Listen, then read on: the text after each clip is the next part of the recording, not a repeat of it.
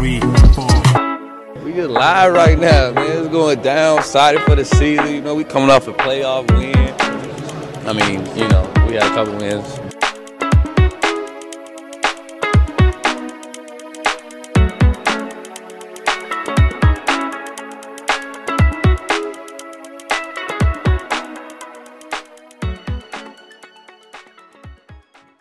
-minute podcast.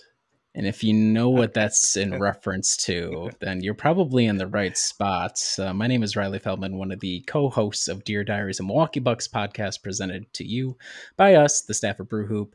I'm joined by a special guest, but first, Kyle Carr. Kyle Carr is back. It's been probably over a month, right, Kyle? How you been since you were last on the podcast? Give or take, I'm good. I had COVID, so that was not a fun time. Then I went to Florida. That was fun, but also very, very hot. I cannot do southern humidity. That's just not in my blood. And Sterling started school last week, so that's been a weird adjustment, having a kid in 4K. So now it's actually like we have to wake up at a certain time. We have to be out the house at a certain time. Like, there isn't this... We'll get there when we get there. It's like, no, I have to leave by 7 to get you to school by 7:30. So we have to get moving. So it's an adjustment, but otherwise everything's been good. And shout out Ford Madison FC there in the final of the USL Jägermeister Cup. I will explain it in more details in the future. Basically, it's just a competition that Jägermeister decided to sponsor. I don't know why, but Ford Madison's in the final, so that's been great. Good. I look forward to the explanation about that. I'm sure the branding crossover makes a lot of sense from Jägermeister's perspective. But it sounds like you're somewhat refreshed, at least from Bucks talk, which we'll get into a little bit here. So you'll be in the right mindset for it. You know, it's nice having some separation from it. It was nice having a break. Kind of felt like I was not going to be able to contribute anything valuable if we had recorded more often. I wanted to be on some of the recordings that you did, but just timing didn't work. But I'm ready. Let's do this. Awesome. Well, it's good to have Kyle back, and it's good to have yet another special guest. The best part about this whole season preview series has been expanding out beyond just the Brewhoop staff, excellent as we are, to have a couple of guests from around the Bucks podcast /blog /videocasterati. We're joined this week by the beautiful mind behind the Teutonia World Project, better known as @DavidDunn21 on Twitter. It's Ben from Teutonia World. Ben, how are you doing? How's the switch to being a full-time video caster going for you? If that's what's the technical term for your lane now? Boy, I think everybody knows I'm not the person for technical terms. There is no lane. And even, you know, it was funny, even as Kyle was kind of describing, I say this not derisively like your soccer thing. I always kind of wonder, like, what gives people kind of hobby fulfillment, and it seems clearly from what I occasionally see on your Instagram that, like, what gives you kind of fulfillment is kind of, I would guess, the other stuff at this point. Let me start this with a question for you guys, as you know, a bad idea is that. So does this Bucks thing make you guys happy? Has it made you happy? Was there a time when it really made you happy? Does it tickle your fancy in that kind of way, or is it just like kind of a thing that you did for a while? Or what's the status, or has there been ebbs and flows with that? Well, your audio cut out a little bit. So is it the podcast or blogging? What was the first part of the question? Well, I mean, there's articles, there's all this stuff that I kind of perceive just like you guys are Brewhoop doing. in general. Just Brewhoop and this and that, and kind of all the spinoffs and the stuff that you do. I mean, I would say for me, it's kind of gone in ebbs and flows, just because when I first started, I was just helping out however I can. And then once that happened, then I took on the Twitter account and the social media for the 2018-2019 season. And even though it was a really fun season, unfortunately ended in the Eastern Conference Finals, it had just been so draining. And then I did it for another season, but with the arrival of Sterling, and then it was like the pandemic, I was just like, I don't know how much more I could do of this. So I kind of just slowly stepped away from that. Then it kind of just was, I'll fill in, primarily do previews. And now it's like, I think I needed like the break of like having to commit myself. So that's why now it's like, okay, the weekly Wednesday recap was kind of like, all right, I'll try and have that be the focus. along with doing the pod. So I think for me, in terms of like writing stuff, I'm going to slowly try and get back into it. And especially as it sounds kind of bad, but at the same time, it's like Mitchell and Adam were always able to like handle stuff. And then Gabe had stuff, and Riley, like there's so many other people that could jump in and do it that I was kind of like, okay, I don't need to like step on anyone's toes. Well, now it's like, all right, we have a newer staff and they're great and they're hitting the ground running. But at the same time, it's like, all right, as one of the elder statesmen, I should probably do something and not just be, you know, chilling at the end of the bench collecting a non-existent paycheck. So I think for me, it's kind of gone in ebbs and flows. And I've also realized how much my mental capacity can be before like taking on another big thing. It's kind of like, do I have time and do I have the care to do it for a whole season, or at least try to do it for a whole season? I promise I won't interview you too, but Riley, same question. It is a good question. So I was actually talking to Jackson about this. I've probably been doing this for about a decade or so, being with Brewhoop. And I think, do I still get satisfaction out of it? I do. The most satisfying part about what I do is the podcast, because namely it's an opportunity for me, Kyle, and Adam to hang out for like an hour and a half a week just to talk about whatever's going on. Like the Bucks are more so just like with a lot of conversations around sports. It's just like the foot in the door to a opportunity to talk and hang out with your friends or whatever. And so I get into it. Like I want to continue to try to improve it or do all the SEO stuff or whatever, because I think we have a good dynamic. I enjoy listening back to what we talk about, and I want other people to enjoy that. The Bucks are just kind of like incidental. Obviously, if they win, that's a great thing. If they lose, I get, especially games that are like unacceptable losses, or it's just extra stupid, or I think the organization is doing dumb things, that still frustrates me, but it doesn't dominate my day-to-day per se. All the other stuff is incidental. Also, the fact that writing, basketblogging is like the least consumed form of interacting with basketball conversation these days. Like the era of the written basketblog is more or less over. Like Brewhoop's one of the last bastions standing, really. So from that perspective, I've had to move and find other ways around the site to find fulfillment out of it. But the site's been good to me to be able to have that kind of flexibility, I guess. Because the reason that I asked, and I am going to answer your question, the kind of cliche of, if your job is the thing that you love, you never work a day, like that kind of thing. I suppose the opposite of that would be if you do something that you love and you make yourself hate it, then like you doubly, like you've ruined the one thing that gave you happiness. For me, and if I'm even answering the question, I've always been a Wisconsin sports fan. I've always enjoyed playing sports when I was younger, and probably like the Bucks a little bit more than the Packers or Brewers, but basically all equal. Marquette and the Badgers, the whole deal. Made a Jason. I don't know what made me want to make a Jason Kidd video a million years ago. When that kind of video, again, I feel like I've told my origin story twice, which is way too much. Jason Kidd is driving around downtown Milwaukee in an Expedition or an Escalade or whatever it is, and it's just. And what is this, a decade ago? I think it's like 8 years ago now, or it's like a really long time. How long ago was Kidd? I mean, we're on this 4 coaches ago, right? I mean, it was 10 years ago because, it was just because he was the coach of the 14-15. Yep. Oh, wow. Yeah, it's a decade ago. Yeah. Oh, yeah, it is more because it's 2024. Let's do this was a decade ago. Yeah. Oh my God. Yeah. So I like making videos occasionally. I used to, when my kids were young, Kyle's kids, I kind of always tell everybody, like, document your kids when they're that age and kind of document their voice, because you'll remember what they look like, that the voice changes, but you won't remember like their baby voice or their like toddler voice or different. And that's like real special to me.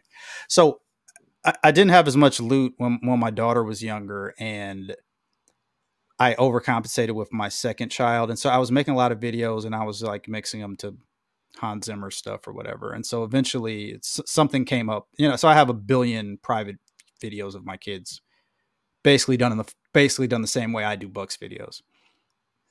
And so, and this is when virality was something different, right? And so I made this video, and Frank Madden picked it up, and everybody retweeted it, and it was going around. And you can't see. I think I probably showed you. I'm sure I showed Riley a picture, but I have two kind of framed canvas pictures, which is like a compilation, but it's like on NewJersey.com. I don't know if that's still a thing, but it was on like a lot of stuff. It was on all the Milwaukee stuff, Milwaukee Record, and obviously you guys. And I'll save my thanks for all that for you guys at the end. And so I occasionally, so to answer your question, I make videos sometimes because I think of a stupid, I more often than not think of a stupid joke that I would like to see implemented. And if I could just subcontract somebody out to make that joke, I wouldn't have to make it. Sometimes there were times where there are some videos that are kind of more essays, and there's some things that I take more seriously.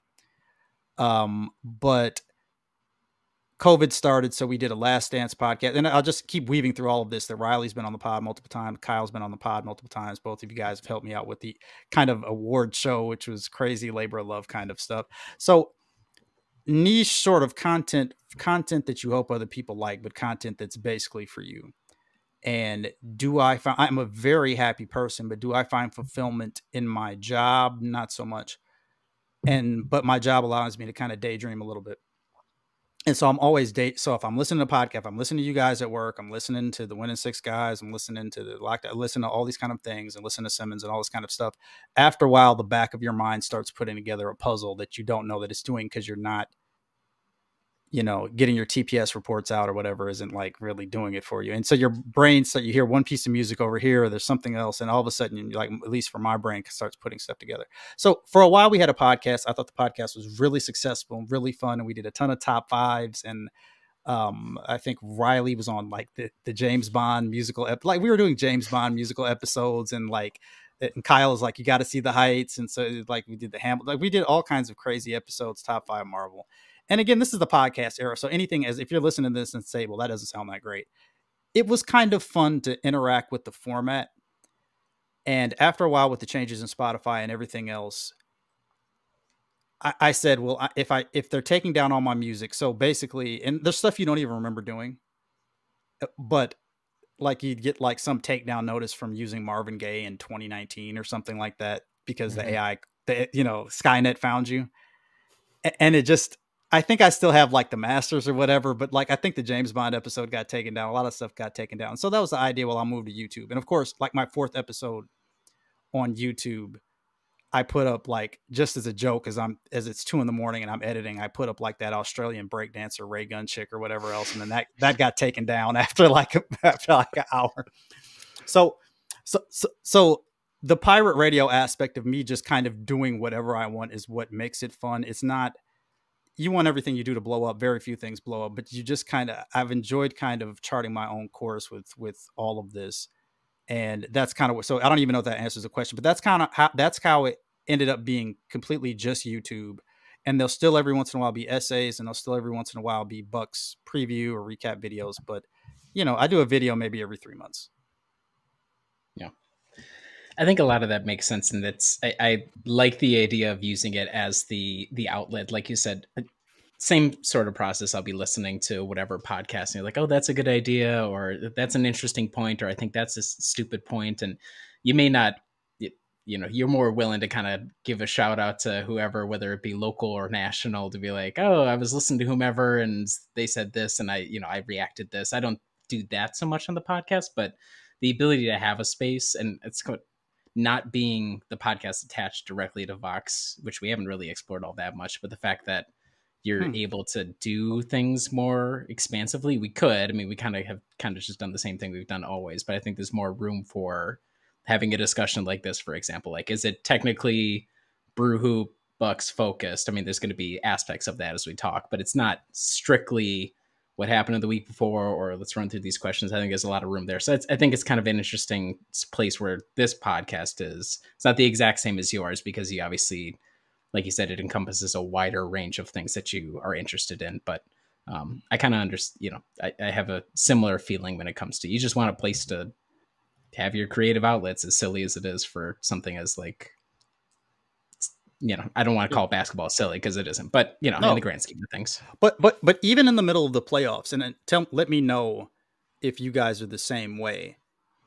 if I listen to you guys fourth because there's been some buzzer beater or something like that, the movie reviews and the pen reviews and all that kind of stuff is what, like, I you know how like if you listen to a podcast and then you pause it or go back 5 minutes and you're like, I didn't really hear any of this.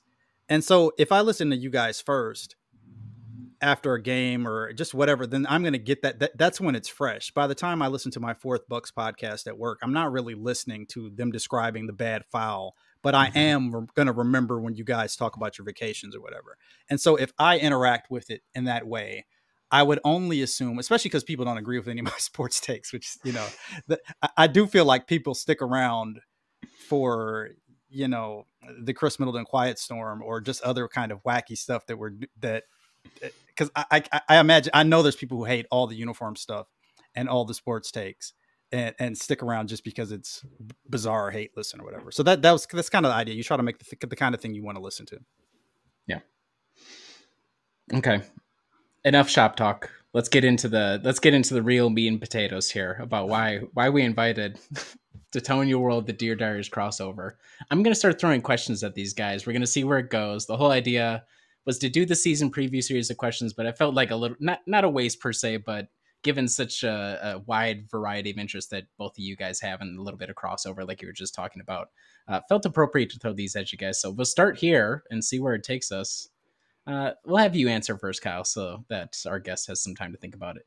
At what level is basketball furthest from its platonic ideal, the three levels being prep, college, and pro? So when we're saying prep, are we just saying high school or are we saying like AAU? I was thinking AAU. I don't know where, because that's my answer then. Okay. Because that's a great answer. If that's I didn't even think of that's a great answer. Because my view is with high school and like playing in high school, it was very clear different schools and different regions were going to have different play styles. Like I went to Waukesha North. We were running the Bo Ryan swing offense. It is not pretty, but it would get the job done. And then you would go to Arrowhead, and because they had Ben Mills, who was a 6'11" dude that was taller than everyone in the court, it was pretty much just give him the ball, let him work the post, and you just hack him and hope for the best. And then you're going over and you're playing Milwaukee schools, and it's like different systems because they just have different athleticism. And it was just like, or you play like a Sussex or Muskego, and it's just 3-ball. Germantown's 3-ball. Like I felt like high school at least had its own identity depending on the school. While with AAU, it's like they're not really coaching. They're not really doing it. It's just it's more ISO. Can your best players beat their best players in one-on-one? And that's what I kind of feel like. That's also, it's funny because people talk about like, oh, there's like no American superstar anymore. Like the best players are all these guys from Canada and the United States, and not the United States, Canada and Europe, and even occasionally Australia. Like, but we don't have like the best American player right now might be Anthony Edwards, like the best young one. Mm-hmm. And it might be Anthony Edwards, and who is really, really good. But it's like when you're thinking, then it's like, all right, otherwise it's like Jason Tatum, Jalen, like it's a lot of guys that are like, none of them scream superstar, like best player, best player even at their own position. And I think a lot of it is because AAU, it's just like, yeah, there is lack of coaching. There's lack of structure. It's the same thing with even soccer. And I think baseball, it's like, we've gotten away from like coaching aspect. So I would say AAU. But isn't that ironic though, that in a country where basketball is such a popular sport, we're at the grassroots level, the way that it is played, at least, you know, generalizations about AAU, is so out of step, or seems to be producing players that are out of step with like things that tend to work in basketball, or that we think, you know, like you're saying, think of all these international stars. You denote on them certain play styles that you don't on like your typical AAU American player. Isn't it ironic or strange in a way that, like, where did that disconnect? Is it that pressure from the top down, from previously the college game? Now that's dissipating a little bit, but that top down, that path, trying to establish that path to the pros no matter what, is that just what's affecting it? I'd be curious for you guys' thoughts on that. I think it's a big part of the game, but it's like, it's not just the cherry on top. It's the cherry and the whipped cream and the nuts. But it's like, that's like I think maybe you're going to get around to asking about player podcasts. Like, it, even if you don't, like every player podcast, like they have these dialogues about in practices how great Rasheed Wallace was, or just kind of, and people are constantly just, I almost feel like it's bait at this point. People are just so fascinated by how differently NBA players can think about guys who are very good, or in the case of Kobe, great, or Iverson, but they look at them like these godlike figures. Well, that's all. It's AAU, because I mean, it's like a different sport. It's like, you know, I don't even know how to describe it. Like, it's a big part of the game, and it became like the only part of the game. And it's because I'm older than you guys. It was like when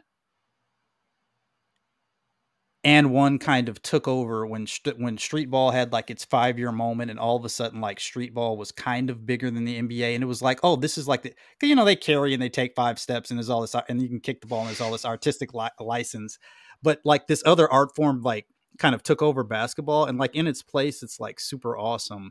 But like, so to answer the question, my platonic ideal of what it should be is international basketball, because I think the older you get, you want a little bit more toughness and people bouncing off each other. But everything is just balance. I love all that stuff. I love all that iso ball stuff. And like Kyle said, I like different styles, which is why the answer can't be the NBA, because everything is just, you know, pace and space, 5 out, that sort of thing.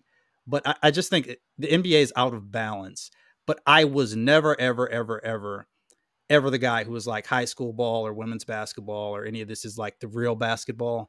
I kind of like every aspect of it. I just get cranky and older and just want stuff to be more in balance.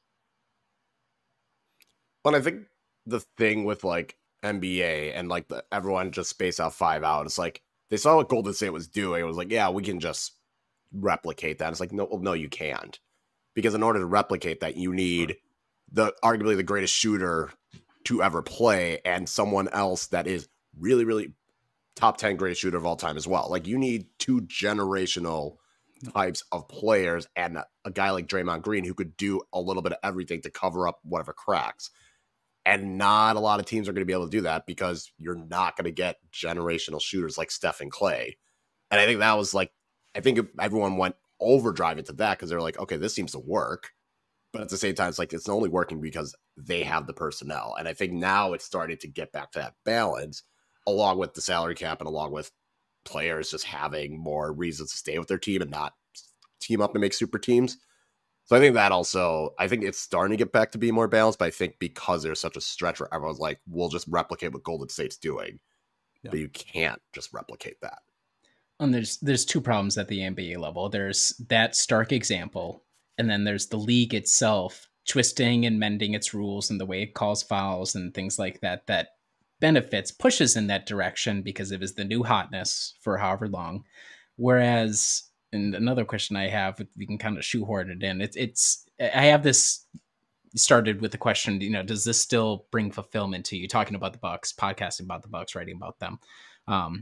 And sports in general don't bring me all that much fulfillment anymore. And I can't tell, it's probably mostly because I'm getting older, but there's parts of basketball where you watch it and, like we were saying, at the international level, the physicality is what's missing. Like, of the major sports, obviously football, American football has no equal when it comes to physicality.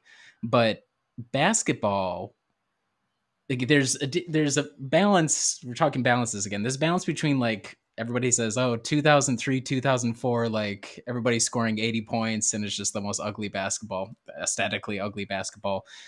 Because it's so physical. And it feels like the NBA has missed out on the fact that it is a physical sport. And guys are still physical today. It's just in a very different way. That's why Giannis is so unique, because it's like he's one of the dinosaurs still walking around, except he's, you know, still 29 years old. And so that's what I kind of think is missing the boat. Like, the ability, like you said, Kyle, to copy what the Warriors did is so limited.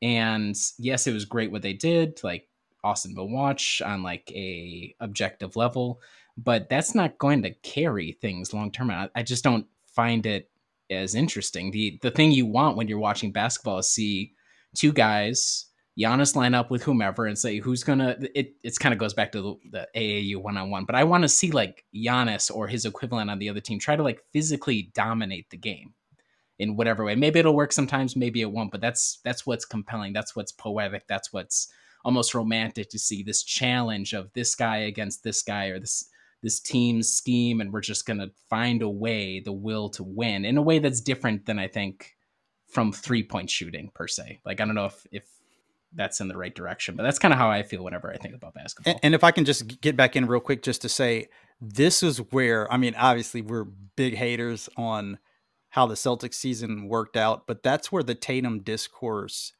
went, because there's this under the surface bubbling resentment for volume shooting, and for, like, so you mentioned American football, like every game there's a, should they kick the field goal, should they go for it, and no one agrees, and it's kind of great, but you feel the pressure of all of that. And I think basketball, high level basketball at the best, is, I would say about half of the guys in the league have like an unguardable shot, like in a vacuum. Like, it's not like people say, well, this is an unstoppable move, that's an unstoppable move. There's a million unstoppable moves, but it's like, okay, there's 2 minutes left.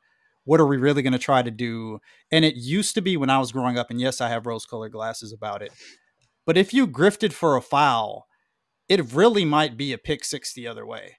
You could throw up your arms and they might just go back the other way and dunk. And so the guys are trying to figure out, oh, can I really sell this foul? Okay, is it worth, I'm Scott Williams. Is it worth, I do think Scott Williams probably did try to take Iverson out a little bit, but there's all these like little, there's stakes to the, I mean, that's why Olympic basketball is so fascinating, because when it comes right down to it, it's like, it's not even just the hero ball stuff. It's just like, hey, what are we going to do? And the resentment against Tatum probably, it's not super duper his fault, but I think people were just like, I don't want to watch a guy who just shoots every time because he's supposed to. I'd much rather all of a sudden be like, wow, Devin Booker, you're really like fitting into this mold. Wait, I don't particularly like you, or I don't particularly like Embiid, but wow, these guys are fitting the mold. And it becomes more like the sports movie thing. And so I don't think there's any drama in anything, but certainly in sports, without people being like, the coach should have did this, he didn't do this, the player took that shot, that was selfish. Portis, you missed it, you're selfish. You made it, you're a hero. Like, all of that stuff is like why we watch, right? And that was just taken out of the game. For shoot a three, you miss it. Shoot a three, it doesn't matter how many we make, we're just going to get them all up. I'll condense my answers. I'm sorry, but I just want to say that also. Yeah, it's an interesting place. I would say, because the NBA, so the original question is, at which level is it furthest from its ideal? I also, like, college basketball, it's not an original take. The fact that it's just a regional sport, I mean, it's just going the way of the MLB. It doesn't help everything that's going on with NIL and everything. So pro has to continue to be the standard bearer, and the product is entertaining in some ways, but they've done so much to dilute it, which again is kind of like we're aging into old man takes, but it does feel a little diluted. I'm not sure, like, there was all this talk years ago about like, oh, the NBA leads all sports leagues in social media impressions, and with this age group, the younger age group, and I just wonder, what is that translating into realistically? Like, were we just living in the era of loose monetary policy, and having huge social media impressions was just like a good thing? Like, it's just, there was nothing else past that, but it was like the idea of it was good. And now we'll just turn to Saudi and Emirati oil money, I guess. That's the next frontier. So something tells me that push in that direction, I mean, it's still paying off, because the networks have to cough up to keep themselves alive. They have to keep something on the TV. But how long does that go for? And again, did that shift of 10 years ago stick to anything? What was the result? I genuinely can't say. I feel like this is basically asking the other question you had, which is, is there like a real crisis coming down the pike for major American pro sports?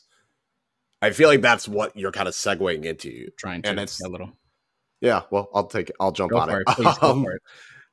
In terms of that, I think the biggest problem is everyone wants to find a way to compete with the NFL, and that's just never going to happen in America. Like, you're not competing with the NFL.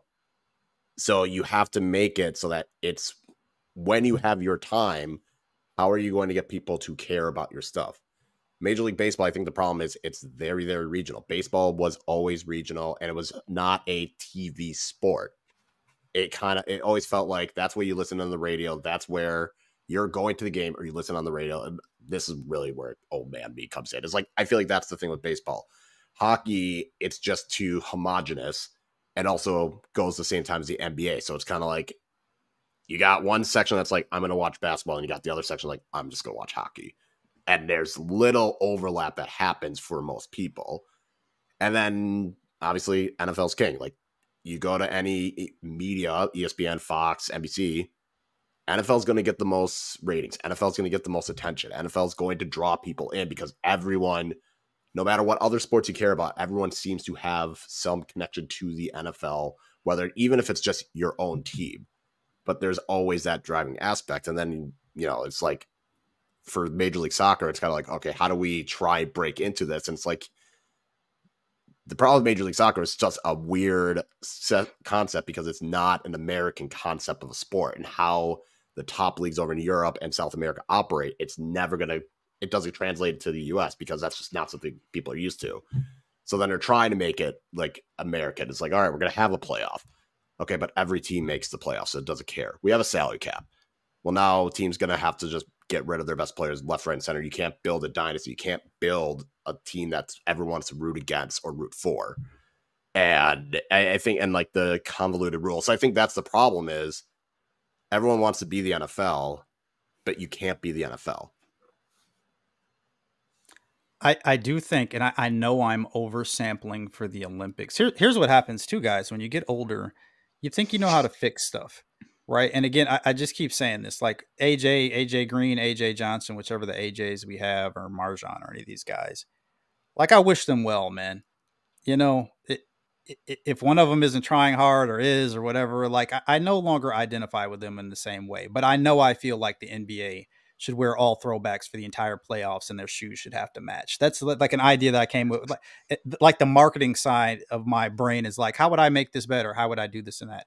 And I watched the Olympics, and because I always have Peacock for some reason. I've had Peacock for 2 years for whatever reason.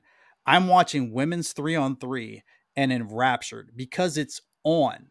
I wouldn't have looked for it at all. They take the ball, or they make it, and they take the ball right out, and it's almost like this weird like speed chess. And I'm like, this is dope. I'm into it, and it's and again, like there's a tension to, but I watched it because it was on. And I do not talk politics at all. But if a strong man or woman emerged and was like, we're taking back this, we are exercising eminent domain. Because I bet you, Kyle, I would watch hockey, which I've never watched in my life except like maybe on a date when I was 18 or something. But I've never seen a game. But if it was on, if there was, and again, I'm not really asking for the standardization, because I think part of, Riley, what you're saying is like, did capitalism like save sports right up until it ruined it? Is that just a cycle, like a capitalistic cycle?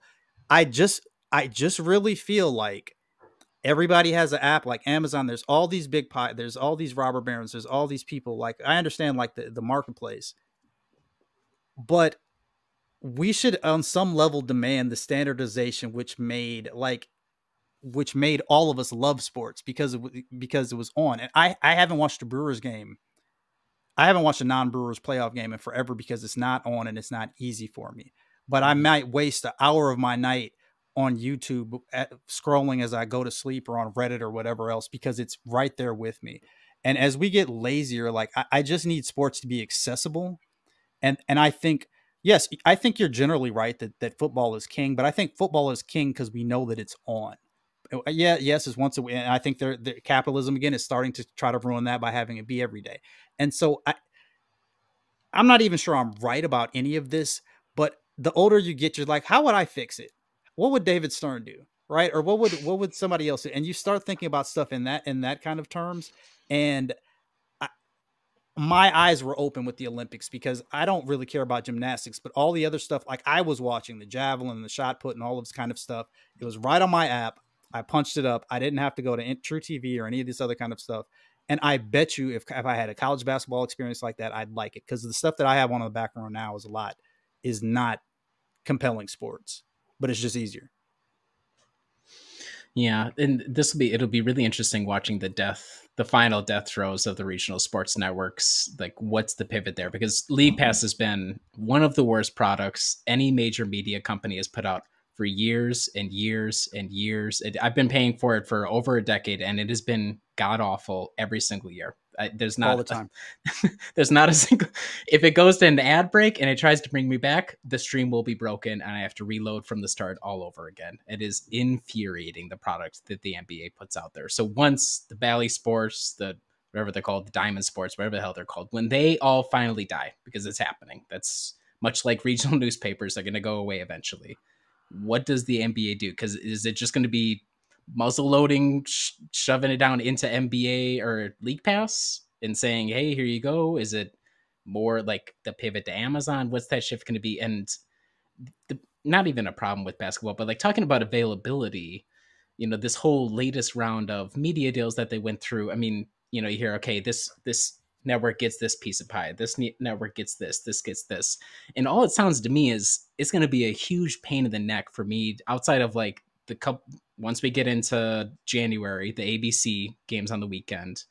And because I don't have cable, and like occasionally I might, if I watch the TNT OT, the behind the backboard AI camera, those are my options for watching basketball games. If it's not Bucks, because I just can't deal with League Pass. And so you hear all this is like, oh, okay, great for the players. It's great for ownership, for the dollars and everything. But for me as a consumer, it just sounds like it's going to suck. I don't know.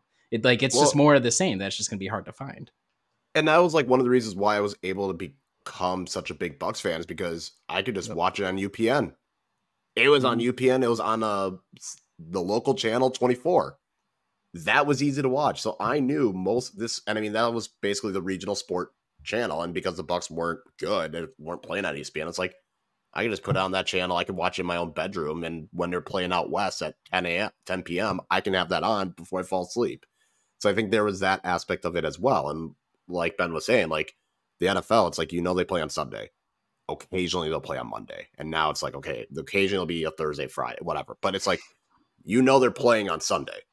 College football is happening on Saturday. NASCAR, Formula One, that's going to be a Saturday, Sunday time. Like, it's easy, while with the NBA, all these other sports, because it's larger.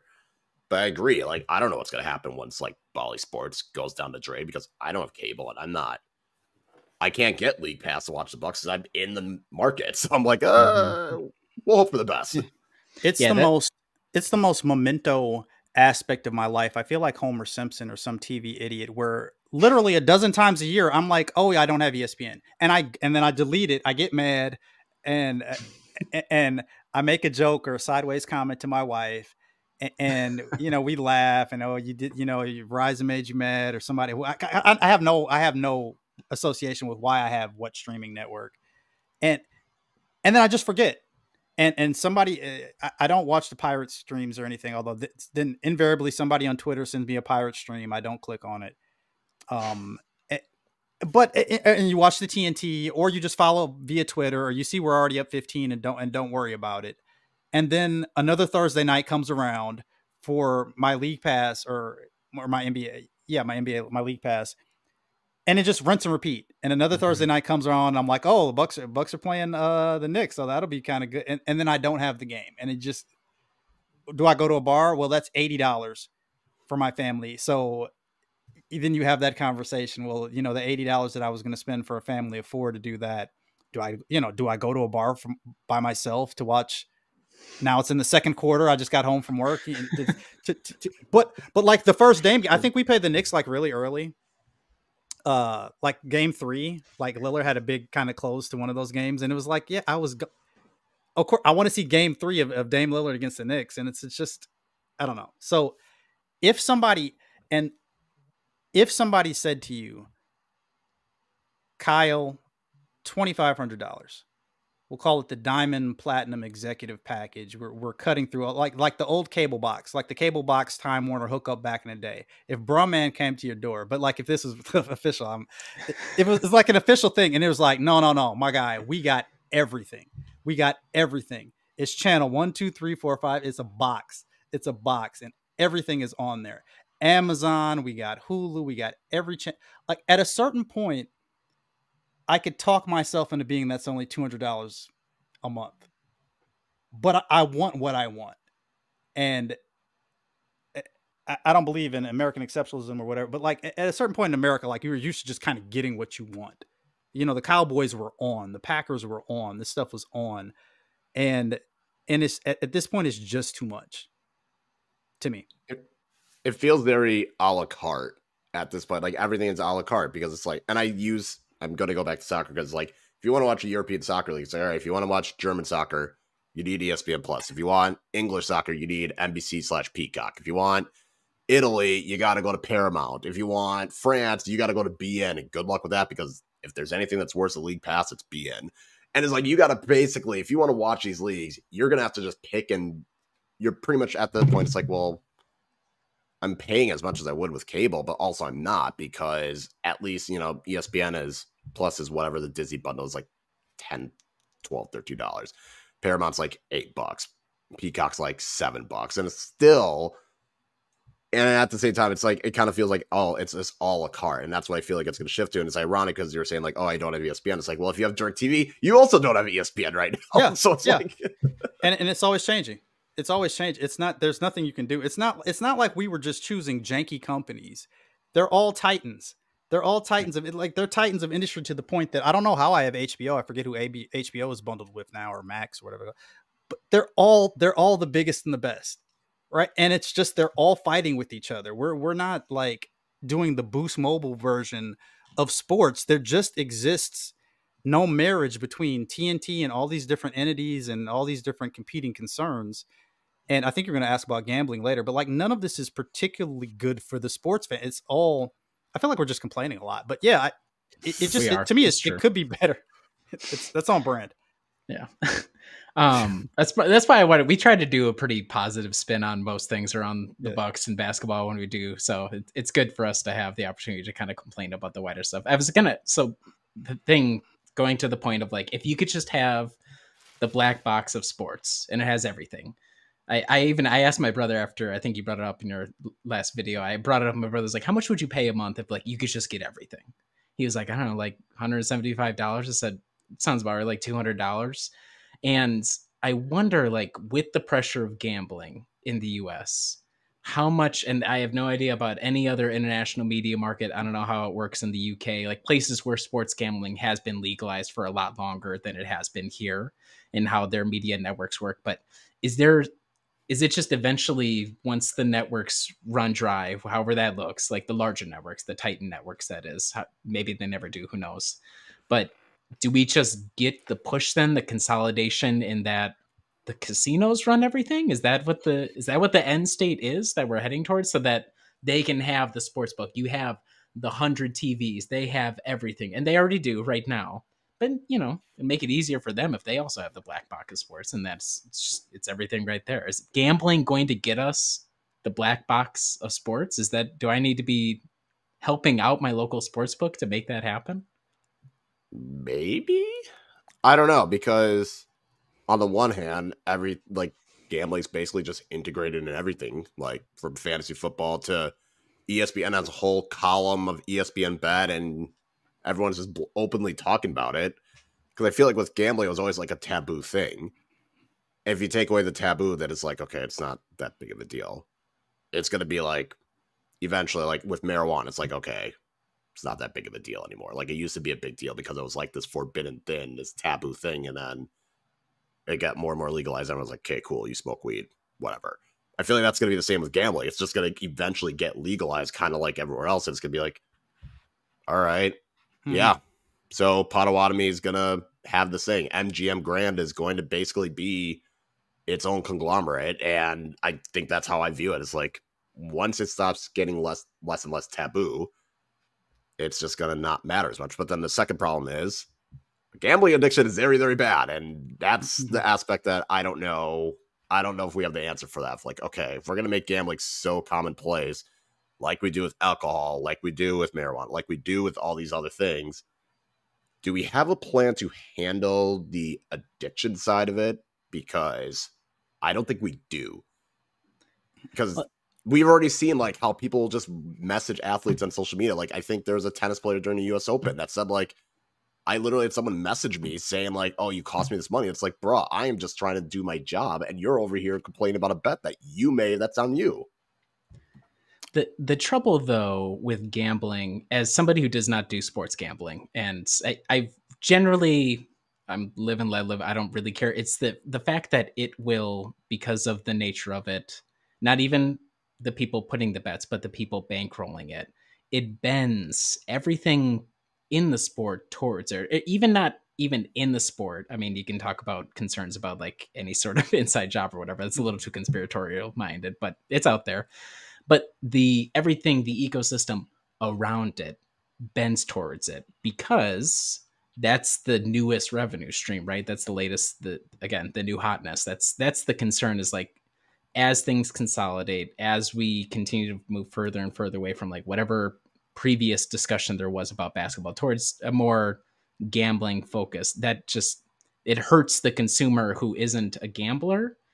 But then you get into this balance of, how many consumers of sports are just the gamblers versus just like Joe Schmo, Riley Schmo sitting at home on a Tuesday on February on a road game against the Orlando Magic. Like I just worry about that as well. Like that's the pernicious thing about gambling to me. It's, I mean, obviously the addiction stuff, but for me as a non-gambler, that's the concern. I almost think the addiction stuff is like fifth on the list. Like as much. So think about how crazy it is that I knew every single name in the Donaghy scandal. And when whatever kind of local, I forget if he was a cop or an FBI agent or whatever guy, like did a book tour, and he was on Levitard and he was on all these. And there's some guy who did like, was it a Philadelphia cop or something? I feel like he was a Philadelphia journalist, and he was like investigating the mob. And then later on, he did like the Donaghy book. It's like Sean Michael Patrick, or it's a slightly Irish name. It's something like that. Anyway, we knew every name involved with that scandal. And now I couldn't tell you the name of the NBA players. I only know the NBA players because they're related to what's his name from the Nuggets, which I did not know. The third best player on the Nuggets. I don't remember any names in off season. What's his name? Anyway, his brothers had the gambling scandal last year, right? Big Mike Porter Jr. Is that who it is? The Porter brothers. Yeah. So it was another Porter, right? There's like three Porters, yes, and we didn't know that. And one of them is like a dirty podcaster, and one of them is whatever else, right? And and those stories came and went, right? It's almost like the days of like before NIL, where like these college scandals. I listened for like 3 years on Levitard about like the story of the booster who went to federal prison. It's like something Shapiro for the Hurricanes. And it was like these big stories, these big like journalism, like Mike Ryan, or these like Bob Lee on ESPN, these big like sober Sunday morning shows. So that's the one aspect of it, is like, it's not even just us. I don't gamble, by the way, I should get that out there, but it's not just like the local. I think on some level downstream, it's just a numbers game that on some level you will have suicides and other terrible things associated with your sports. You will have divorces. You will have families ruined directly related to the gambling. But I think even the gambling thing, so the financial thing from gambling is the question, which is the real thing, but I don't want to blow past that. But I don't feel like the myth making for children has been on autopilot or non-existent for the last 20 years. And I think about this, especially in regards to baseball, which I really, really love, but was still like my third or fourth favorite sport. But there was so much myth making when I was growing up in regards to baseball. Angels in the outfield, James Earl Jones, or pour one out for a real one. And, for the love of the, all these names are like merging, for the love of the game, and whatever one where Kevin Costner's in the field, and there's some beautifully shot James Horner score Americana baseball. They told you that baseball was a million things. It was also Wesley Snipes, and there's every version of it. Like they sold us what baseball was, that baseball was more like football's America's game, but baseball's Americana, and baseball's timeless, and baseball, there's no clock, and a baseball game could theoretically, it's like 2 points on the map. It's like north and south. They never touch, all this stuff. Mm-hmm. And so, like, we're older, man, but like kids buy that stuff, or like a certain percentage of kids buy that stuff. And you need, like, you can't have the kids start cynical. Like, what kind of crap is that, right? Like, you have to have them start being wide-eyed. And I think so the gambling, and yes, you can say it was fantasy, because I think this started with fantasy, but it fundamentally affects our relationship with the players, where we view the players now. Before, I demand the players play hard so that my Bucks win. And now, if I'm demanding that you know, Chris is under 3 turnovers or whatever, so I hit my parlay on like Chris under 3 turnovers and Portis under 12 bad shots or whatever. Portis 0.5 ejections or not, right? And and so, like, that's like just a different thing. And on some level, and again, because I think people know, even though I don't know, I have a little bit of a checkered reputation on these here interwebs, but clearly from my videos, like, I'm a bit of a romantic about a lot of this stuff. And I just think, like, sports is really, really cool. And it, like, ties us into the nostalgia of us being younger when my knees and back didn't hurt. And so you got to start kids out. This is myth making. This is Disney level, like old school Disney level myth making. And the gambling. One more thing. Riley, you were on with me and you asked a really dope question right before the bubble. And we talked about, to make this G-rated, if the nocturnal activities of the bubble, like how much of the, like, we were talking about where the media's in there. And then immediately after all that happened, like, there were like, somebody got a girl into the bubble and I forget what it was. And it was like this whole thing, because like there's like the CD TMZ level of basketball, and how in the bubble was that going to mix? Where basically, like, there's different layers. There's like an adult layer of considering the NBA, like who's Dame Lillard's girlfriend, all of that kind of stuff. And then there's kind of a medium level, and then there's a normie level, and then there's a childish level. And the childish level of sports, to me, needs to be protected. And gambling is just one more way in which, because like you said, it's just dollars at this point. But all the statistics say that kids don't care about sports the same kind of way.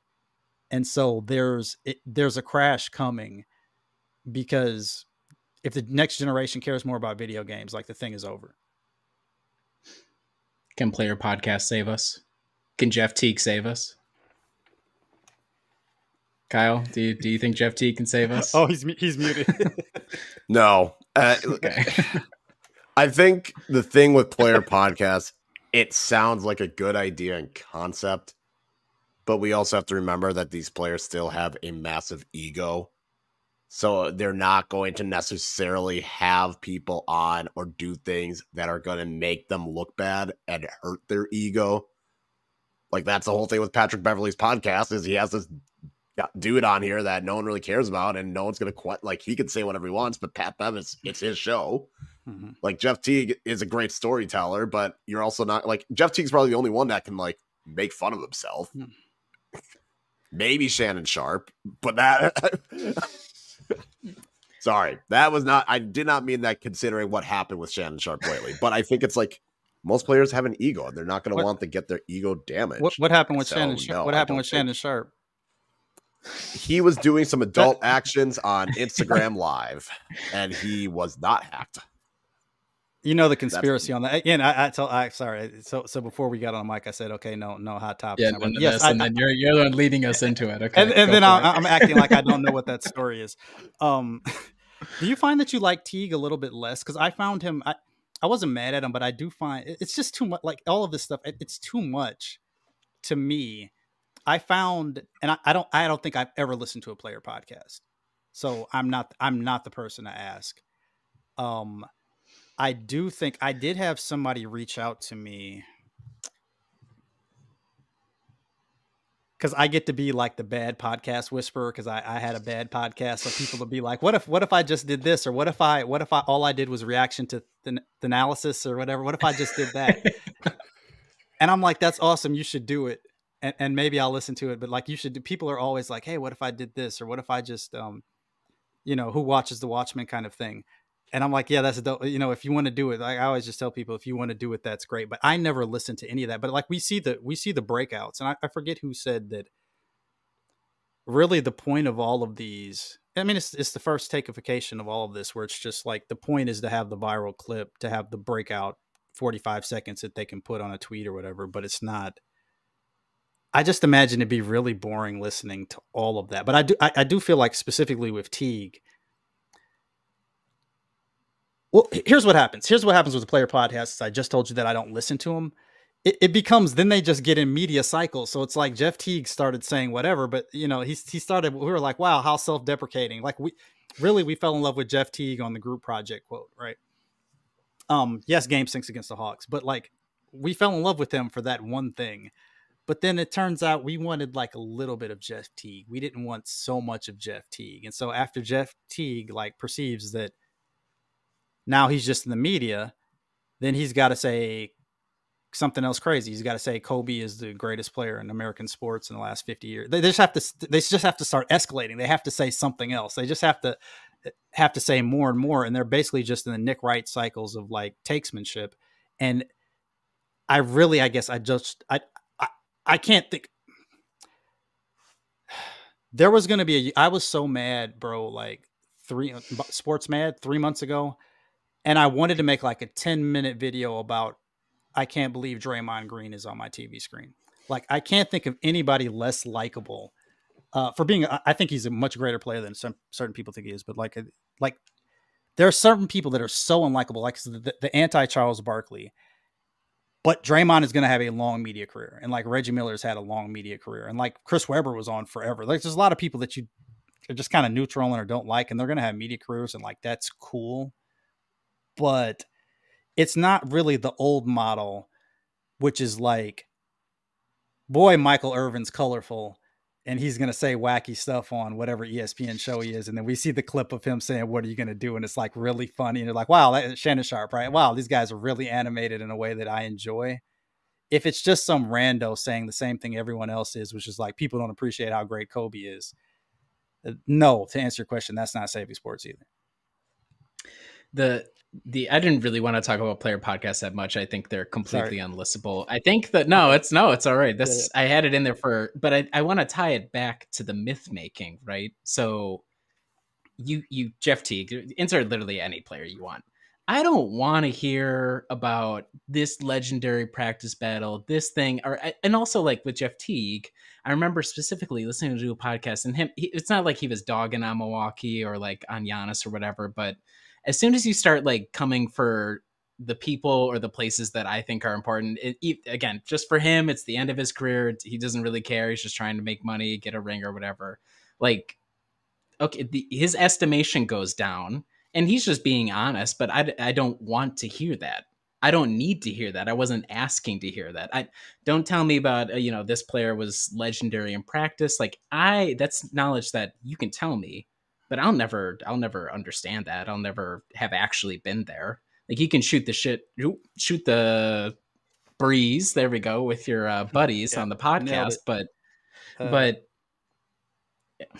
don't know. And it's also fundamentally, I don't believe that it's true. Like, so there's a certain kind of clown, and he seems like just to use him as an example, there's a certain kind of funny guy who is like, man, we were down 2-0 to Brooklyn and we were done. Well, mm-hmm. So every sports book is like this, where they summarize, like I've been reading this Phil Jackson book for like the last year.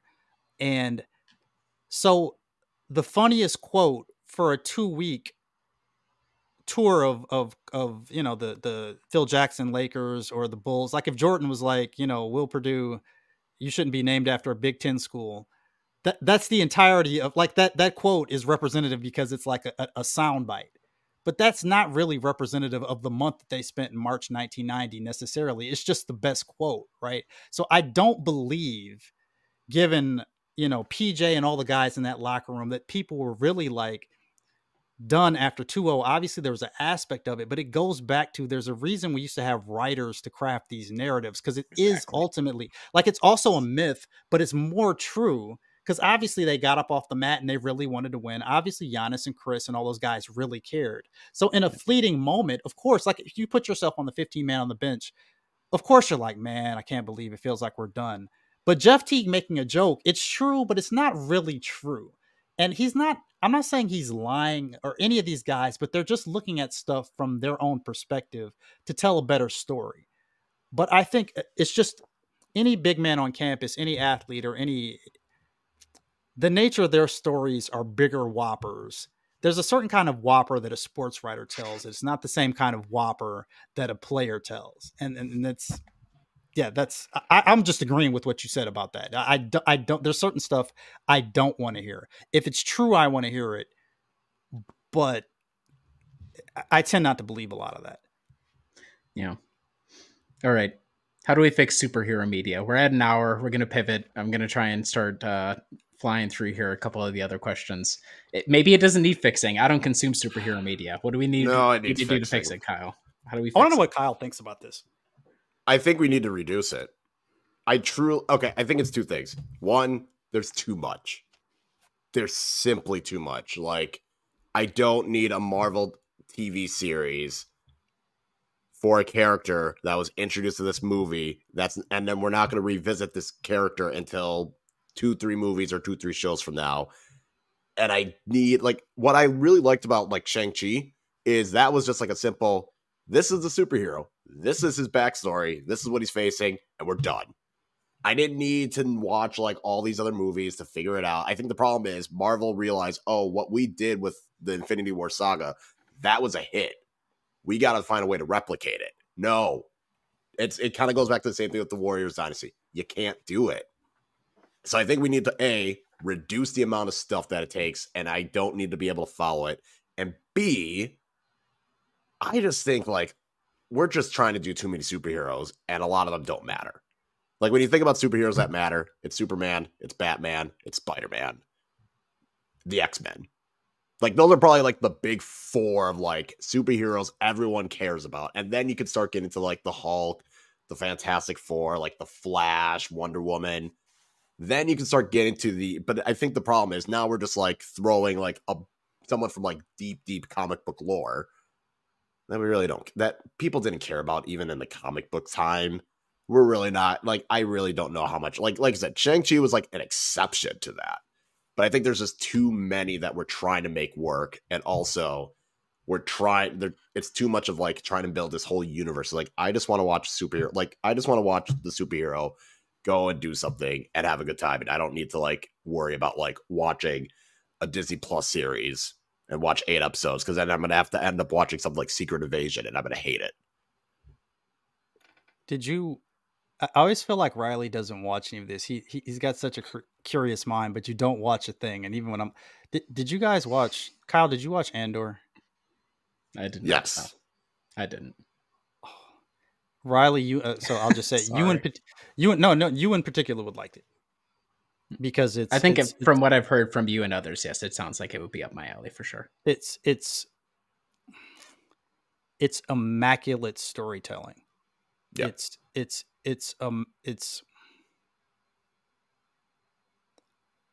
every bit of it. I don't want to spoil any bit. And again, I'm probably overselling it at this point, but it's just so smart. So to answer your question, and if this was rapid fire, everything's been done.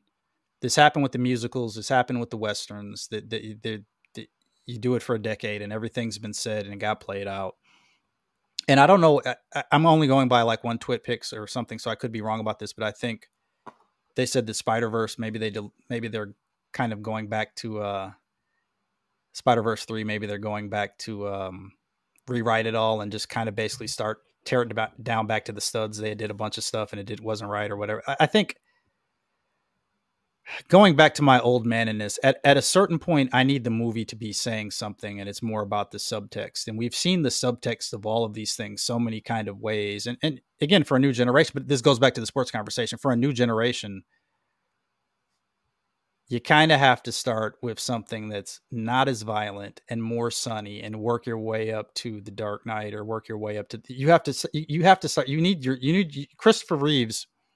like the 1977, 78, whenever that was, Superman leads directly to the Dark Knight. Like that's one concentric circle of like kind of storytelling from the most idealistic kind of, basically almost could have been G-rated kind of stuff to like basically like this big 9/11 analogy.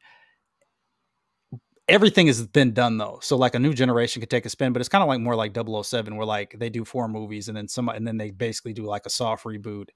And then what does James Bond mean for our troubled times now? And that's kind of a more sustain, but we're talking about 4 or 5, 3 or 4. I think did Dalton get 2? Like that's 2 or 3 or 4 movies. And then they tear it down and start over versus all those Marvel movies. And I did not. And so it's interesting because I did not see Shang-Chi. And at a certain point, you just stop watching it. And I walked in Secret Wars and they had like an AI generated opening credits. And I'm like, I'm out, you know? and then I walked in, you know what the most, okay, I'll shut up. The most interesting thing about Secret Wars is that's Elijah Price and Elijah Price's mom playing a romantic couple 20 years later. His mom at the end of that movie is Will's auntie from Fresh Prince, who is his mother. I forget if she's his mother aged up and aged back from the greatest movie of all time, Unbreakable. And then they're like dating. And I forget if she's a Skrull or whatever. I walked in and out of the room, but I'm like, oh, that's his mom. And now, because Sam Jackson has always been 55, but now I think he's 75. And yeah, but that's to answer your question. Yeah, it's a wrap. Okay. It's over for superhero media. It's probably for the best. Okay. Best uniforms in pro sports currently belong to Kyle. Kyle has a collection. It's true. Unless you're asking me. Honestly, The Flamingos? Whatever. What is that? No, they're doing too much lately. Pittsburgh Steelers. I don't know what it is. I feel like all the Pittsburgh teams, I think part of it is I was literally just in Pittsburgh, so maybe it's just like the connection, but it's just a simple yet really iconic look. Like I can see it, it's like, oh, that's a Pittsburgh. I can see black and yellow. It's like, that's a Pittsburgh team. I don't even know. I don't need to know what sport. I just know that team's from Pittsburgh. Yep. So I think the Steelers in particular, just because also like with the helmet, I always thought it was kind of cool that they had like the logo on only one of the sides. Yes. So I would say Pittsburgh, primarily the Steelers.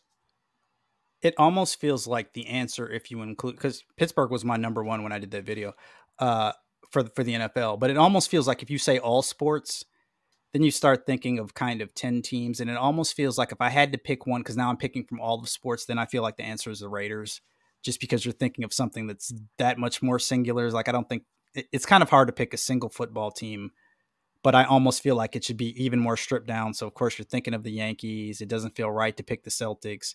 And because Celtics, Lakers, Knicks are kind of like this trinity of kind of looks, it's kind of hard to pick one. And I almost feel like the Red Bulls, like when the Bulls were like stripped down in the 90s, like the red version of the Bulls is the best. But I think actually if you had to pick one, the answer is the Raiders. Final answer. I think I'll give honorable mention to the Toronto Maple Leafs because it is very much this is the look. That's a nice It's always look. going to be the look. And we're not changing it. And if we are, we're doing a slight modification. But like, this is what we're going with. And that's always been the case, even though I do not like the Toronto Maple Leafs. But they have a look. When I wrote this up, the first thing that just popped in mind was the Steelers as well. And I don't think about it nearly as much as you guys, but Steelers was when I just sat there, I was like, it's probably the Steelers. Like, 'cause I don't know. I don't track a lot of the uniform shenanigans in the NFL. I know the Packers have the all white look that they're doing. And they had the color rush, not the Packers, but the NFL. But I don't know how much modifications the Steelers do year over year to the uniforms. I can't imagine a lot because every time I tune in, it looks like the exact same uniform I've been watching since I was, 4 years old when I first started watching football. So somebody should make a video about block numbers. The Dolphins were playing when I came in here, and the Dolphins are wearing their throwbacks tonight. And it's just the block. Block isn't the term, I don't think, but just the regular plain Jane high school numbers. And the Steelers used to have that in the Bradshaw era, and then they kind of went to like it's not literally aerial, but kind of a more rounded kind of number. But yeah, block numbers, like old school numbers with white numbers with the black border or whatever the case really, really works for me. So. Okay. Next question.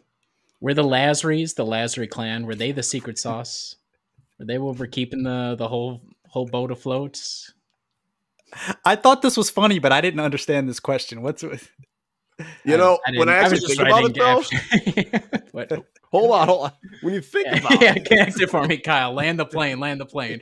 I just put the plane together. Now you got to land it for me. You think about Mark Lazary, and apparently he was like the big mouth with the whole Bogdan and Drew Holiday like stuff. Apparently it was Lazary, even though no one could prove it. You had Alex Lazary constantly tweeting about how bad the officiating was. You had all of this aspect, and I feel like once Alex Lazary tried to slime and grift his way into trying to run for the Senate out of Wisconsin, he stopped tweeting. That stopped happening. Mark Lazary starts not saying as much. He's not courtside. It feels like Wes Edens is more like this is actually my team. I don't know, like maybe, but I feel like it was much more like, oh, I know who these people are because Alex Lazary is constantly tweeting about the wrestling. I'm like, yes, I agree. I agree with you. Do you think? And then people were thirsting over both of them. Oh wait, that was the Edens. I was going to say, and then people's thirsting over the daughters, but that was Edens, not Lazary. Big up to her for kind of staying out of the spotlight for the most part, because at the time, and again, of course, I would never objectify women. If you recall that draft, there was another attractive king's daughter or niece or something that I thought was a show stunner, and everybody was talking about the blonde, which is neither here nor there. What I wanted to say, though, do you think Alex Lazary is like, how dare ya? Like, I held up a mirror. I was one of you. I held up a mirror. I was exactly the same as Shafty Bro Tweets or any of these dudes. I was the same guy. I acted just like you. And you turn on me. Like, everybody hated him, and he was like the median Bucks Twitter user. Like if That's his such name, a good point. He probably does feel hard done in. It's The problem is he should not have done all this to try and then go for Senate. If he had just continued doing it, I think people would have been fine because he was a representative of what Bucks Twitter was. But then it's like, I'm going to use this plus my dad's money, and I'm actually going to run for Senate. And the last thing you're going to, and I don't want to get political, but like, you can't be some dude from New York trying to connect with Wisconsin people. It's not going to happen. It's different, right? You can't do it. I've never thought about that till just now, but really, it's like he held up a mirror to the rest of them. But if he was Bledsoe fan 1, 2, 3, 4, he could have just fit in. He would have camouflaged perfectly with us. He was totally one of. I mean, he wasn't. I don't feel like I particularly got down like that, but he was unctuous and said too much. And really, really cared and seemed really happy to be here as I just reflect on it now. And I didn't like him, but I always felt like people were kind of handsy with him. People took liberties with him. And then those who had kind of were higher up on the echelon were like, I'm a fourth-rate blogger or whatever. And I'm going to tweet angrily. There's one guy. Well, I don't want to tell the story, but yeah, I do feel like he was one of us. And we were like, no, actually, we hate ourselves. And that's what happened to Alexander Lazary. I'm just saying, if Herb Cole had a son and he was doing this, I think we'd all be like, yeah, okay, whatever, you're cool. Because it's like, that is a Wisconsinite. That, like, we know your dad. Your dad is Herb Cole, R.I.P. You're his son. You can tweet all this. We'll never turn on you, even if you decide to run for Senate. But it's like, you're from out of town. It felt like it was just more of like, okay, we get it. We agree. But now you're like almost grifting. See, the thing with Alex is he was quite obviously never the power behind the throne. So that's why Mark was always very interesting, because the power behind the throne came out every once in a while to talk shop on CNBC or whatever, business network he was doing media deals with. I guess I didn't really have a purpose to the question, but I find it interesting that the changeover, like, okay, Mark Lazary, he might have had bad ideas as far as like basketball team building, or maybe they were good ideas. I mean, the Brogdon thing, we won a title, right? So I guess he was ultimately vindicated by saying we're not going to pay the tax for that guy. Shut up, Kyle. But I just wonder, like, organizationally, and I don't know, who knows? Maybe Edens is like this. Maybe what's his face, the Browns owner, whose name Haslam. Maybe he's Haslam. maybe Junior Bridgman's going to be this way, but like who's really the decisive decision maker? Is it all just John Horst?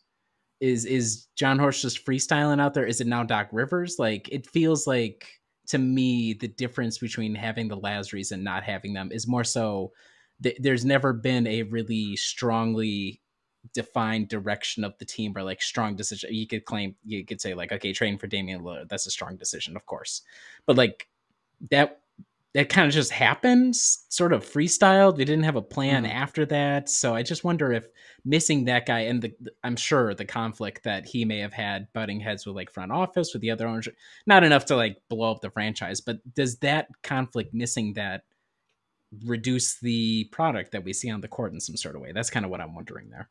Well, honestly, I think Edens has always been the one calling the shots in that regard. Because we got to remember the whole GM search. That was Edens basically saying, no, I don't care. Yeah, but that was kind of more of a quirk of timing, because he was like the guy who could do the override. But I feel like it's always time. Been that way, though. Yeah. But back to kind of what you were saying before,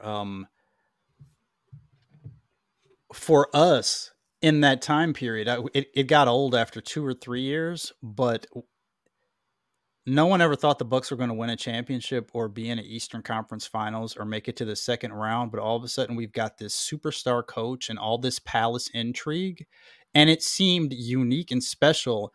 And I know that got my creative juices going in the early days of me making these videos, where I was like, I'm going to make some of these videos that are kind of like documentaries in a way, because there was all these little bits, because that coming out of Stern wasn't what the NBA showed you.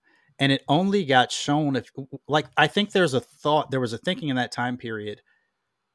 LeBron James does this kind of stuff, but like the Wizards aren't doing this. And I don't think we really had a grasp that basically every NBA team is kind of run by this shadowy, like an agent gets power. And like, I didn't know Rob Pelinka was Kobe's agent. Like, there's a lot of stuff you just don't know. You follow the league, but I don't know this stuff. And you're like, oh, so the super agents kind of become GMs and they kind of go back, and there's no really it's all kind of shady. And then like, the one big agency, not Clutch, the one CAA kind of runs half the league, and they leak to Woj and somebody else leaks to Shams. I don't think we knew it. We don't know now, but I don't think we knew, but I think we thought that was for big stuff. That was for Durant kind of guys. And we didn't think the Bucks were going to do anything, but all of a sudden there was all this interesting stuff happening. And it was interesting. Which owner do you like the most? Like, I don't think that was ever a topic, but it's like, well, this one's just, almost like The Godfather. Like, this one's the Michael quiet one in the background, and this one's the loudmouth, and this one has political aspirations, and this one has the hot daughter, and this one this. And it was really interesting, right? For like 3 years.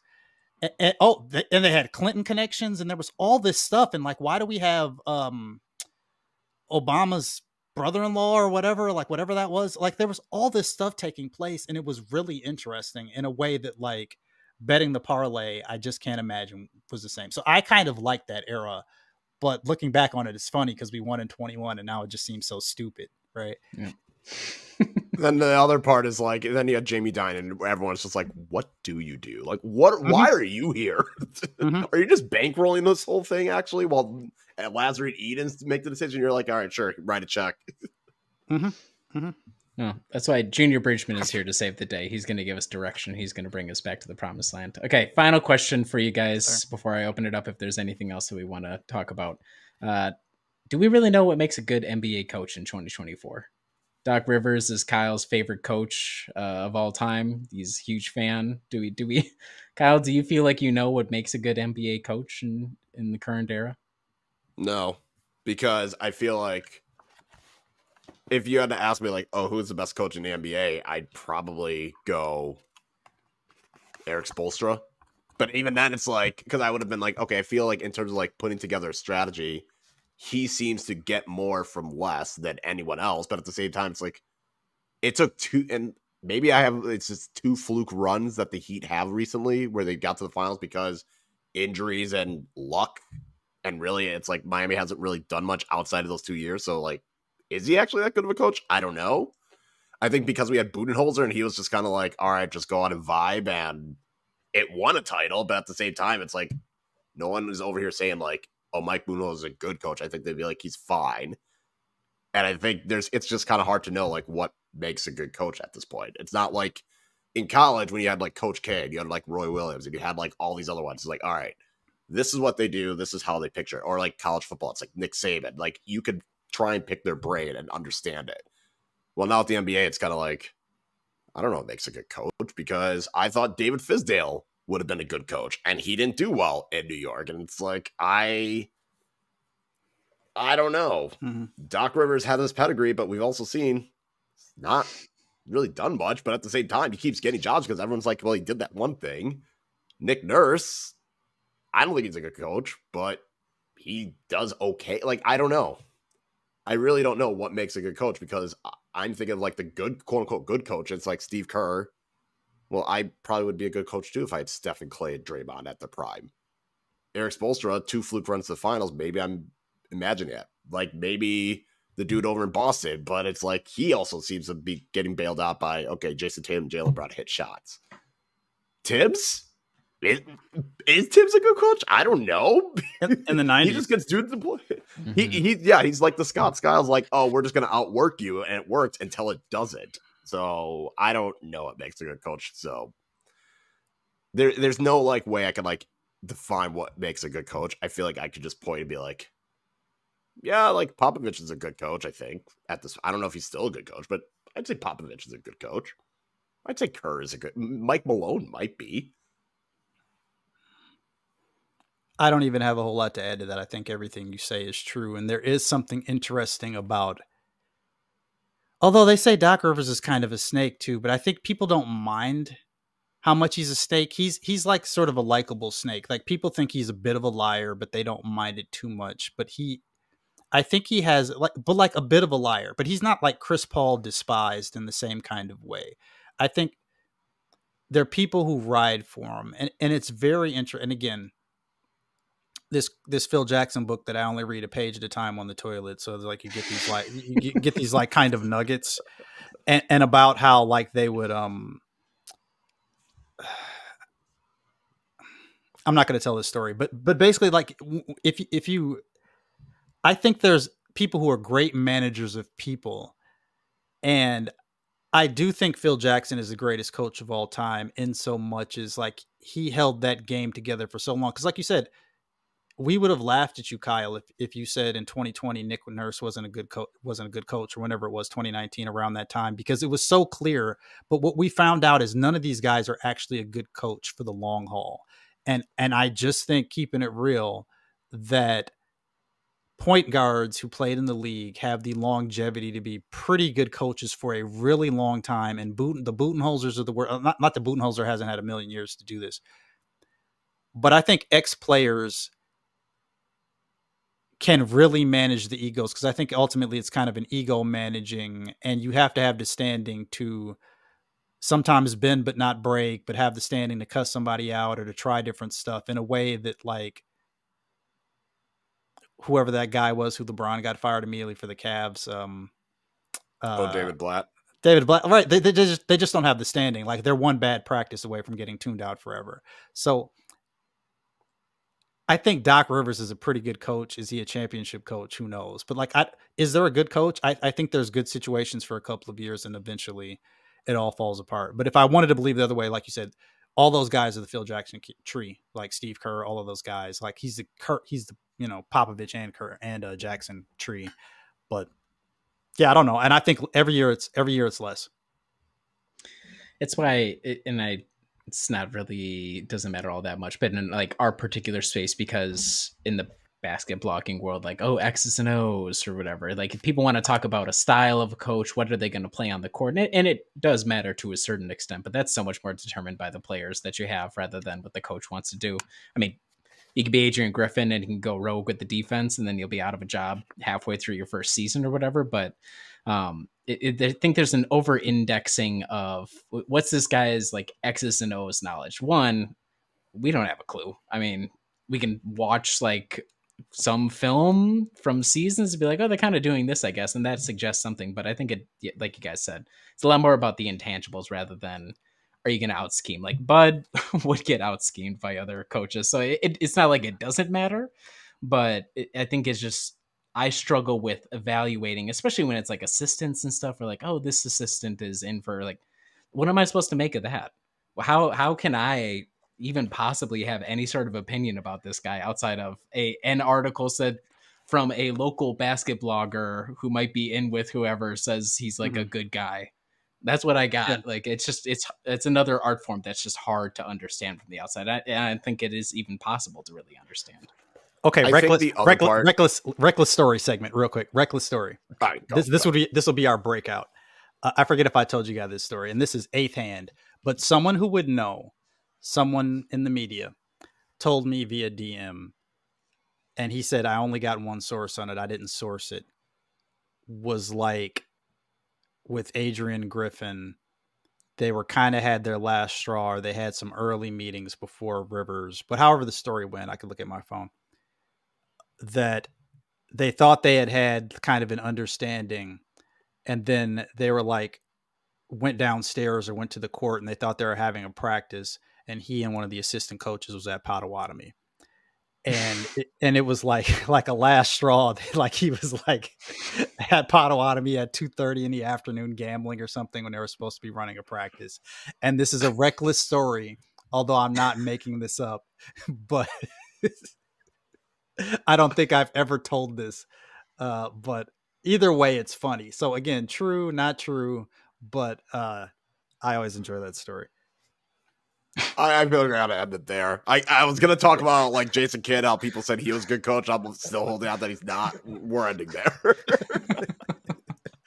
I'm just picturing him at Pato on like the unlimited shrimp or whatever, like the bingo night with. It's so funny. What's the funniest? Is it the funniest at the roulette? Like, is that the kind of, because it's the dice? Like, what's the funniest?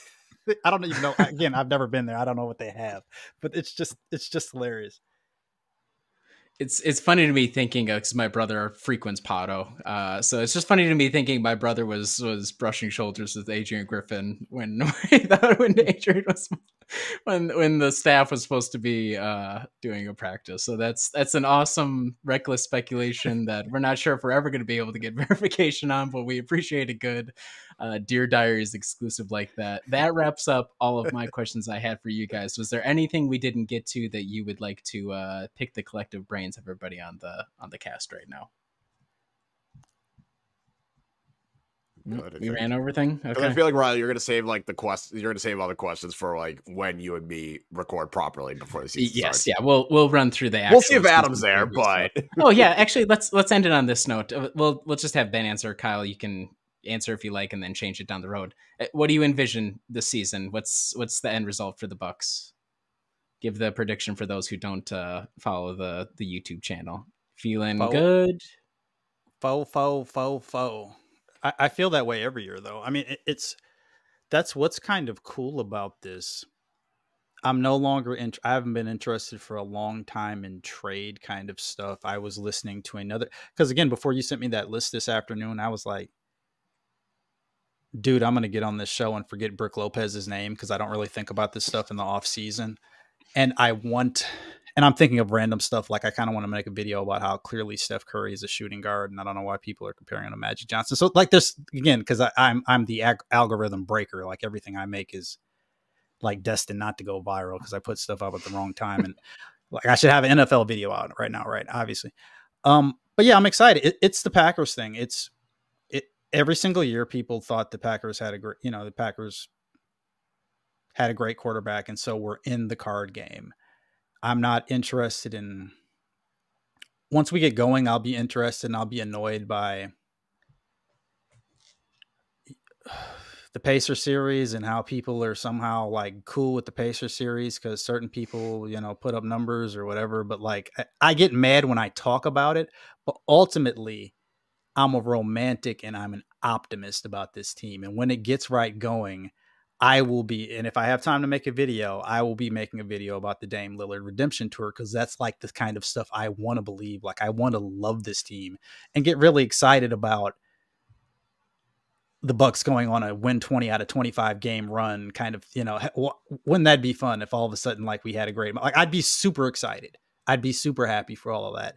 But until then, like it's just not worth thinking about till game one anymore. And I don't care about the trades. I saw whichever one of the AJs we just drafted dunk on somebody in some gym, and I thought that was kind of fun. But I can't care about this kind of stuff the same way I did when I was 21. But when the season comes around, yeah, I'll go Bucks.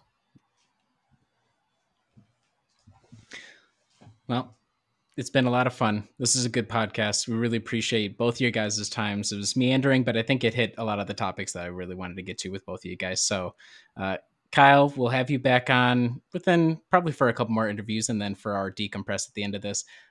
It's Titonia Worlds on YouTube. That's the best place to find at David Dunn 21 on Twitter. If you think a lot of the thoughts shared today are worthy of further exploration on social media, that's where you can find it. Any other plugs? Anybody? I'm on. Congrats to Adam. Yeah, go ahead. Yeah. Go ahead. I'm also on TeePublic now for my designs that I can't get through to TonyWorld.com, so you can check out some of that now. But if you, even more than looking on the YouTube channel, if you Google 2021 Bucks, or if you on YouTube Google 2021 Bucks Championship, I'm still probably like the third video from the top.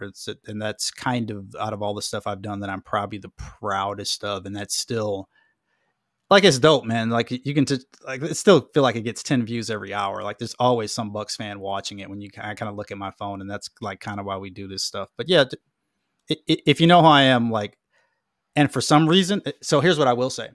Even more than like go and buy a t-shirt or a mug for me, which is like cool, but like, I appreciate that, but like, whatever. If you're not subscribed, and if you're not subscribed on your wife's phone and on your baby mama's phone, if you're not, like, everybody who's listening to this should be subscribed to me 10 different ways. That's kind of like more what I'm into. And so if you can do that for me, I would appreciate that. But in all seriousness, like, I think I said this at the top, but man, appreciate kind of our wacky internet friendship through the years. I appreciate having me on, and I, periodically DM you guys like, hey, did you see this, or what do you think of this, or any of this kind of stuff like that. And I appreciate it. It's been again, it feels like 3 years, but I guess it's been 10 years, right? But well, yeah, it's a wild concept. Yeah. The feelings mutual. It's been a lot of fun over the years, and it's fun to bounce ideas off of both of you guys. It's fun to bounce ideas off you, Ben, because you're usually cooking up something a little bit more off the wall, which we appreciate. So we'll wrap it up there. Appreciate you guys' times. If you're listening to this podcast, you can also find it on a version of it on YouTube. Like, subscribe there as well to Tony World first, then come over to Brewhoop, subscribe on Brewhoop as well. Share it with your friends, etc., and we will talk to you again very soon.